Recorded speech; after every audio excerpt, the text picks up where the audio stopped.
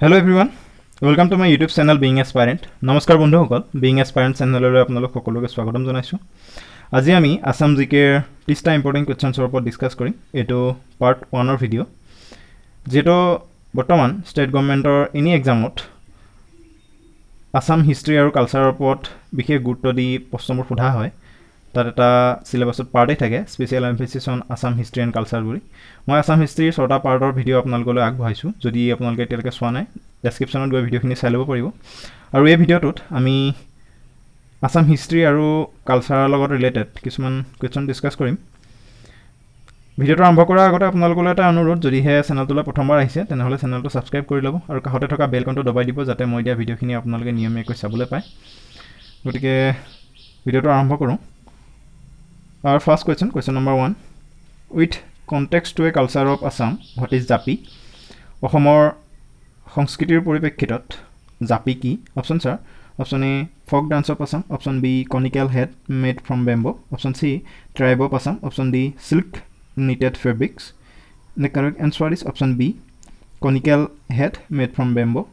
বাহেৰে নিৰ্মিত এটা দোলমুৰীয়া টুপি যেটোক আমি জাপি বুলি কওঁ। Next question number 2. Total number of districts in Assam. অসমত বৰ্তমান কিমানখন ডিস্ট্ৰিক্ট আছে? Options are Option A 85, Option B 71, Option C 33, Option D none of this. The correct answer is Option C 33. There are 33 districts in Assam. Next question number 3. Which is the Assam state bird? অসমৰ জাতীয় পক্ষী কি?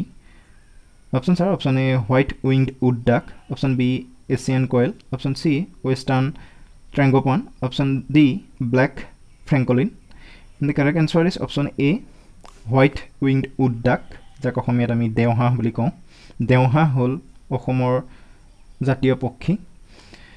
Okay, next question number 4. Which country is to the west of Assam? অসমৰ পশ্চিম দিশত থকা কান্ট্ৰিখন কোনখন দেশ অসমৰ পশ্চিম দিশত আছে? Options are Option A Spain, Option B Bangladesh, Option C Bhutan, Option D none of this. আৰু এই শুদ্ধ উত্তৰটো হ'ব Option B বাংলাদেশ। অসমৰ পশ্চিম দিশত বাংলাদেশ আছে। Okay, next question number 5. Which of the following fauna is found only in the Assam state of India? তলৰ জন্তুসমূহৰ কোনটো জন্তু কেৱল ভাৰতৰ অসম ৰাজ্যতে পোৱা যায়? Options are Option A pygmy hawk, Option B clouded leopard, Option C chimpanzee, Option D sloth bear. And the correct answer is Option A pygmy hawk. নল গাহৰি কেৱল ভাৰতৰ অসমতে পোৱা যায়। Okay, next question number 6. What is the official language of Assam? অসমৰ official language to কি? Options are Option A Hindi, Option B Urdu, Option C Assamese, Option D none of this. আৰু ইয়াৰ উত্তৰটো সকলোৱে জানে Option C Assamese. Next question number 7. Which of the following state of India does not share a border with Assam? তলৰ state কেইখনৰ কোনখন ষ্টেটে অসমৰ লগত নিজৰ বৰ্ডাৰ শ্বেয়াৰ নকৰে? Options are Option A Nagaland, Option B Meghalaya, Option C Sikkim, Option D West Bengal. আৰু এই শুদ্ধ উত্তৰটো হ'ব Option C Sikkim. সিকিমে নিজৰ বাউণ্ডাৰী অসমৰ লগত শ্বেয়াৰ নকৰে। বাকি মেঘালয়, নাগালেণ্ড এণ্ড ৱেষ্ট বেংগলে নিজৰ বাউণ্ডাৰী অসমৰ লগত শ্বেয়াৰ কৰে। Okay, next question number 8. Which is the Assam state animal? অসমৰ জাতীয় জন্তু কি? Options are Option A snow leopard, Option B Asiatic lion, Option C Asian elephant, Option D one horned rhinoceros. আৰু ইয়াৰ শুদ্ধ উত্তৰটো হ'ব Option D one horned rhinoceros, অৰ্থাৎ এশিঙীয়া গড় হল অসমৰ জাতীয় জন্তু। Okay, next question number 9. The area of Dibru-Soikhwa National Park is approximately. Dibru-Soikhwa National Parkor মাটিকালি কিমান? Option A 350 square kilometer, Option B 450 square kilometer, Option C 832 square kilometer, Option D none of this. Correct answer is Option A 350 square kilometer, 350 বৰ্গ kilometre হল Dibru-Saikhowa national পাৰ্কৰ মাটিকালি। Next question number 10. According to the area, which is the smallest district of Assam? মাটিকালি অনুযায়ী অসমৰ আটাইতকৈ সৰু district কোনখন? Options are Option A Kamrup Metro, Option B Dorong, Option C Nalbari, Option D Nagaon. And the correct answer is Option A. শুদ্ধ উত্তৰটো হ'ব Option A Kamrup Metro. অসমৰ আটাইতকৈ এৰিয়া ওয়াইজ অৰ্থাৎ মাটিকালি অনুসৰি অসমৰ আটাইতকৈ সৰু ডিস্ট্ৰিক্টখন হ'ল Kamrup metro. Next question number 11. When did the British annex Assam কেতিয়া ব্ৰিটিছসকলে অসমখন গ্ৰাস কৰি লৈছিল option sir option A 1926 option B 1726 option C 1826 option D none of this and correct answer is option সি 1826 শুদ্ধটো হ'ব 1826 চনত Okay, next question number 12. Who was the first chief minister of Assam? অসমৰ প্ৰথম চিফ মিনিষ্টাৰজনৰ নাম কি option sir option A Gopinath Bordoloi option B Bishnu Ram Medhi option C Bimala Prasad Chaliha option D Mahendra Mohan Choudhury and correct answer is option A Gopinath Bordoloi হ'ল অসমৰ প্ৰথম chief minister Okay, next question number 13. Which one is the largest district by area in Assam? অসমৰ আটাইতকৈ ডাঙৰ district কোনখন মাটিকালি অনুসৰি আটাইতকৈ অসমৰ ডাঙৰ ডিস্ট্ৰিক্ট কোনখন option sir option A Diphu option B Barpeta option C Dhemaji option D none of this আৰু ইয়াৰ শুদ্ধ উত্তৰটো হ'ব অপশ্যন এ ডিফু মাটিকালি অনুসৰি অসমৰ আটাইতকৈ ডাঙৰ ডিস্ট্ৰিক্টখন হ'ল Diphu next question number 14 total number of bridges over the Brahmaputra river ব্ৰহ্মপুত্ৰৰ ওপৰত বৰ্তমান কিমানখন দলং আছে Options are option A 4, option B 5, option C 6, option D 7. And the correct answer is option C 6. বৰ্তমান ব্ৰহ্মপুত্ৰৰ ওপৰত 6খন দলং আছে আৰু সেইখন হ'ল এখন ধলাশদিয়া বগীবিল হৰাইঘাট কলিয়া ভোমৰা নৰনাৰায়ণ সেতু আৰু নতুন হৰাইঘাট total 6খন okay Dhola-Sadiya bridge হৰাইঘাট bridge Bogibeel bridge কলিয়া ভোমৰা নৰনাৰায়ণ সেতু আৰু new হৰাইঘাট bridge total 6খন Okay, next question number 15. Name of the current Chief Justice of Assam. অসমৰ বৰ্তমান Chief Justice জন কোন? Option sir, option A Ajay Lamba, option B A.K. Goel, option C A.S. Bopanna, option D Ranjan Gogoi. And the correct answer is option A Ajay Lamba. আৰু শুদ্ধ উত্তৰটো হ'ব অজয় লাম্বা তেওঁ Chief Justice হিচাপে 2019 চনৰ অক্টোবৰত শপতনামা গ্ৰহণ কৰিছিল আৰু তাৰ আগত আছিল A.S. Bopanna তেওঁ চিফ জাষ্টিস হিচাপে আছিল গুৱাহাটী হাইকোৰ্ট বৰ্তমান হ'ল অজয় লাম্বা next question number 16 Nameri National Park is situated in which district of Assam Nameri National Park অসমৰ কোনখন জিলাত আছে Options are option A Jorhat option B Sonitpur option C Kamrup option D Karimganj and the correct answer is option B Sonitpurot আছে Okay, next question number 17. Where is the Sonai Rupai Wildlife Sanctuary is located in Assam? Sonai Rupai Wildlife Sanctuary অসমৰ কোনখন জিলাত আছে Options are option A Tinsukia, option B Teizpur. Sorry, it is spelling to ভুল আছে option C Jorhat, option D Dhuburi and the correct answer is option B Teizpur. Sonai Rupai Wildlife Sanctuary আছে তেজপুৰত Question number 18. In which year Sir Sidullah's ministry formed? কিমান চনত Sir Sidullah মন্ত্ৰীসভা গঠন কৰা হৈছিল Options are option A 1951, option B 1950, option C 1937, option D 1947 আৰু এই শুদ্ধটো হ'ব option C 1937 1937 চনত Sir Sidullah মন্ত্ৰীসভা গঠন কৰা হৈছিল এটো খুব ইম্পৰ্টেন্ট কোৱেশ্চন আহিয়ে থাকে Next question number 19. Which of the following is the state tree of Assam?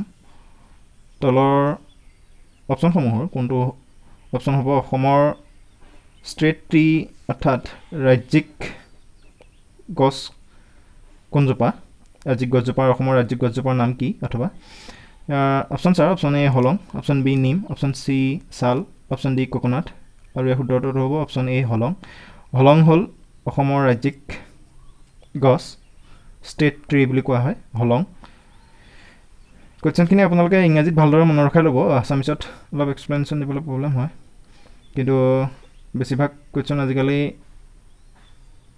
পেপাৰবোৰত ইংৰাজীতে সোধায় কোনোবা কেইটামান পৰীক্ষাত পায় বায়লিংগুৱেলত আহে গতিকে ইংৰাজীত যদি জানি লয় বেছি সুবিধাজনক হয় next question number 20 The first conference of Assam Sahitya Sabha was held at Assam সাহিত্য সভাৰ প্ৰথমখন অধিৱেশন ক'ত হৈছিল option sir option A Kamrup option B Sivasagar option C Barpeta option D Dhubri and correct answer is option B Sivasagar Assam সাহিত্য সভাৰ প্ৰথম অধিৱেশন হৈছিল শিৱসাগৰত next question number 21 The first Assamese film Joymati was released in the year প্ৰথম অসমীয়া বোলছবি জয়মতী কিমান চনত ৰিলিজ দিয়া হৈছিল Options are option A 1922, option B 1935, option C 1938, option D 1942.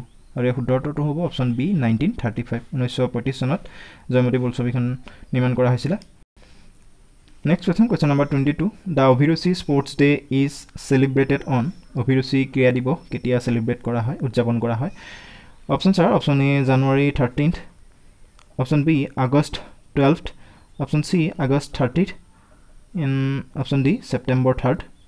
আৰু শুদ্ধটো হ'ব option D September 3rd 3 সেপ্টেম্বৰত অভিৰুচি ক্ৰীড়া দিৱস পালন কৰা হয় আৰু এই অভিৰুচি ক্ৰীড়া দিৱস পালন কৰা হয় ভোগেশ্বৰ বৰুৱাৰ জন্মদিনত ওকে তেওঁ আছিল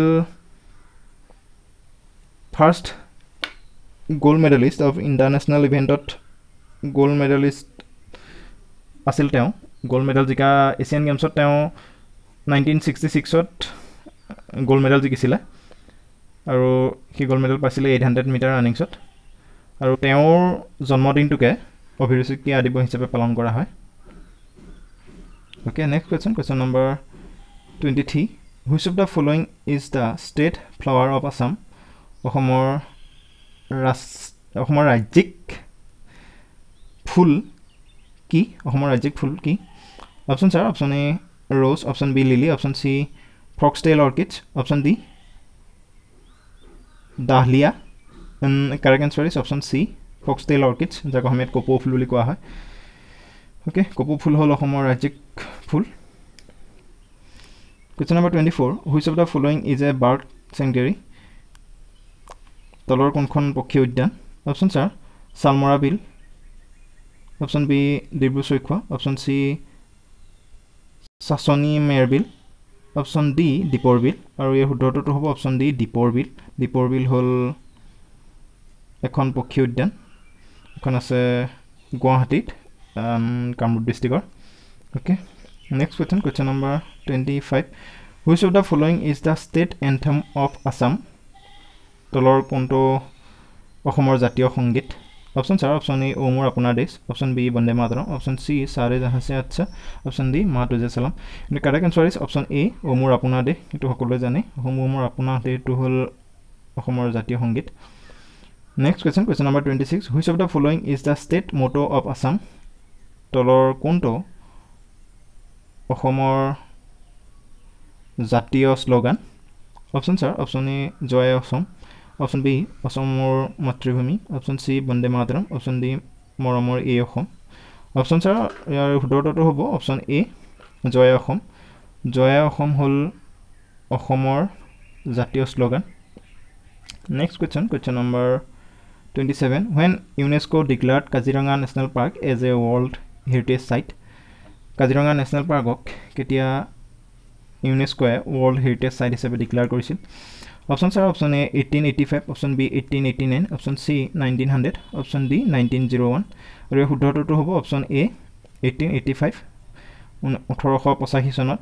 UNESCO Kaziranga national পাৰ্কক World Heritage Site হিচাপে ডিক্লেয়াৰ কৰিছিল লগতে মানস নেশ্যনেল পাৰ্ককো World Heritage Site হিচাপে ডিক্লেয়াৰ কৰিছিল অসমত World Heritage Site দুটাই আছে কাজিৰঙা নেশ্যনেল পাৰ্ক আৰু মানস নেশ্যনেল পাৰ্ক আৰু এই দুইটা ডিক্লেয়াৰ কৰা হৈছিল 1885ত okay next question number 28 according to 2011 census the literary rate of Assam is 2011 census অনুসৰি অসমৰ শিক্ষিত হাৰ কিমান options are option A 53.18%, option B 56.22%, option C 66.77%, option D 73.18% আৰু শুদ্ধটো হ'ব option D 73.18% okay next question number 29 which state of Assam is famous for cement factory তলৰ অসমৰ কোনখন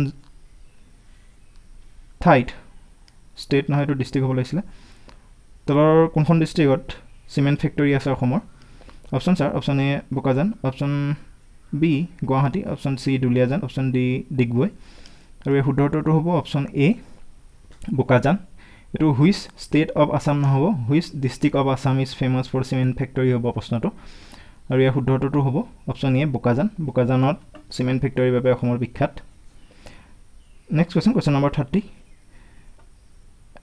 which is the largest coal mine of Assam অসমৰ আটাইতকৈ ডাঙৰ কয়লা খনিটো ক'ত আছে options are option A Jaipur Makum, option B Ledo তিৰুপ, option C Lakuwa Geleki option D Lakuwa Makum in correct answer is option A Jaipur মাকুমৰ যিটো কয়লা খনি সেইটো হ'ল অসমৰ আটাইতকৈ ডাঙৰ কয়লা খনি অ'কে আজিলৈ ভিডিঅ'টো ইমানটা সামৰিছোঁ যদি আপোনালোকে ভিডিঅ'টো চাই ভাল পাইছে তেনেহ'লে লাইক কৰিব শ্বেয়াৰ কৰিব আৰু কিবা কমেণ্ট থাকিলে কমেণ্ট বক্সত জনাব আৰু লগতে মোৰ চেনেলটো ছাবস্ক্ৰাইব কৰি দিব আৰু শেষলৈকে ভিডিঅ'টো চোৱাৰ বাবে সকলোলৈকে ধন্যবাদ